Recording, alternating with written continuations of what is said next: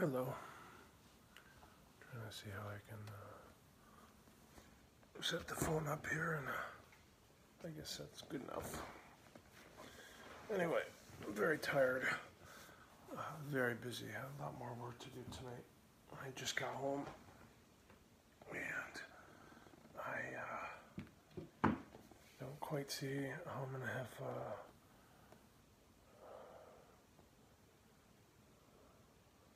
the time I'd like to have to do a more well-considered meditation that I stream. Already made time for my own.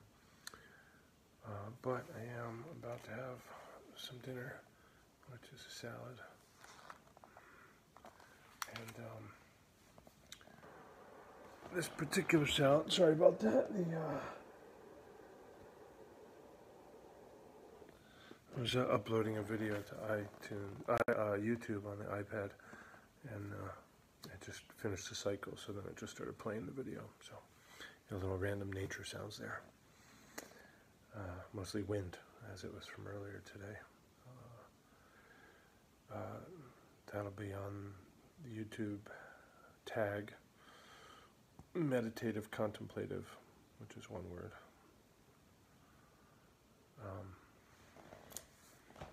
So, I'm guessing by morning it'll be up.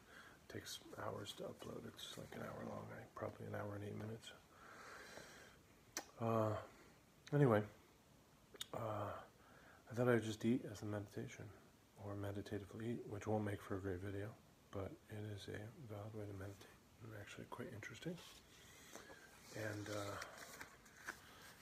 I'm just going to try and change the angle of this camera just a tiny bit here. See, that might be a little bit better.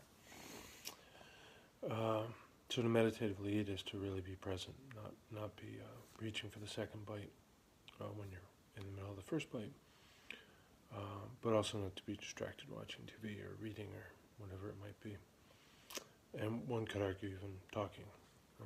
Like people like to have conversation over a meal. But in an abbey or monastery or temple, there's very frequently, in many traditions, eating in silence. And of course also living in silence and so forth.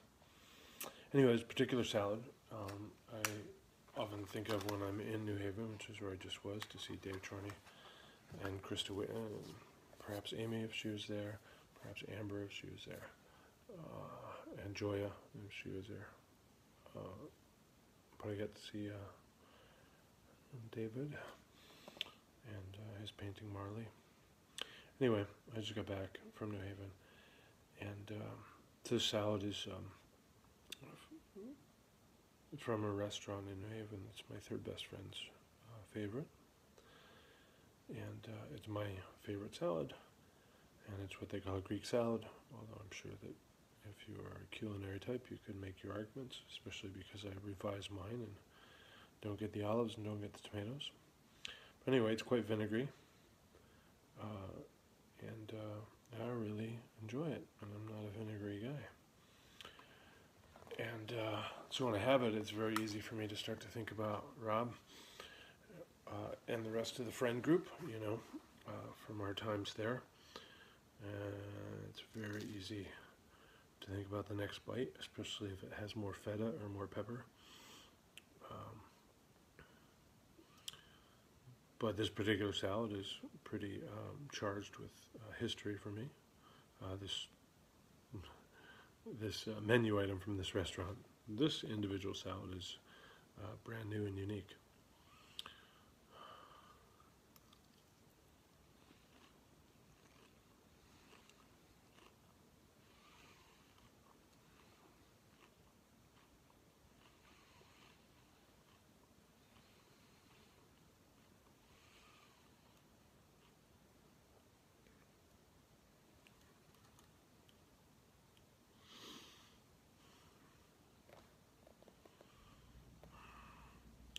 So it's to eat the salad, not play with the food. And whatever bite you have, if it's your 18th bite, your 110th bite, your first bite, your last bite, You eat it as if it's the only bite. And the only bite doesn't have to mean last bite. It's the only bite. And so you bring your attention to it.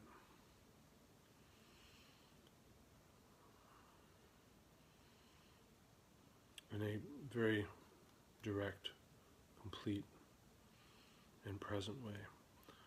So this particular menu item from this restaurant, this thing that I order, and believe me, I start developing plans to be in New Haven for one reason or another, and I think, you know, don't eat lunch so that when I get there I'll be ready for a salad, or don't eat a late breakfast so when I get there I'll be ready for a lunch and I'll have the salad, or can I do every other errand so that when I stop at the restaurant and get the salad, I can go straight home and eat.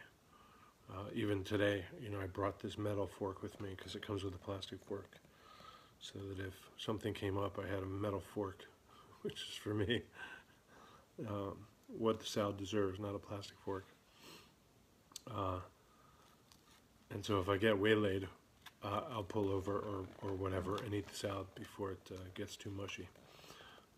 So anyway, you know, probably 9 hours ago, I put this fork next to my wallet so it would go with me when I left. So anyway, it's very easy for this to invite me out of the moment, because this has a rich history and a history of planning and a whole lot of emotions that are not present in this moment. Right? Emotions are related to salads of this kind.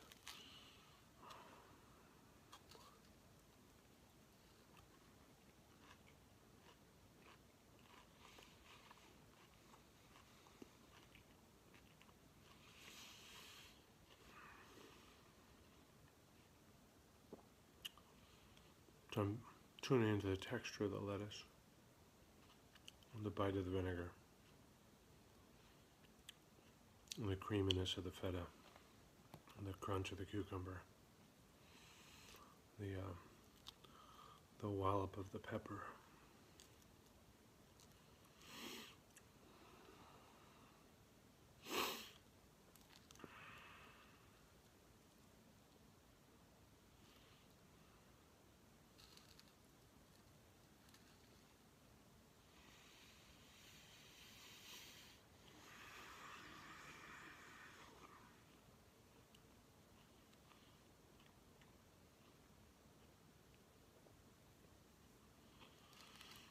And that is one of the many ways to meditate while eating.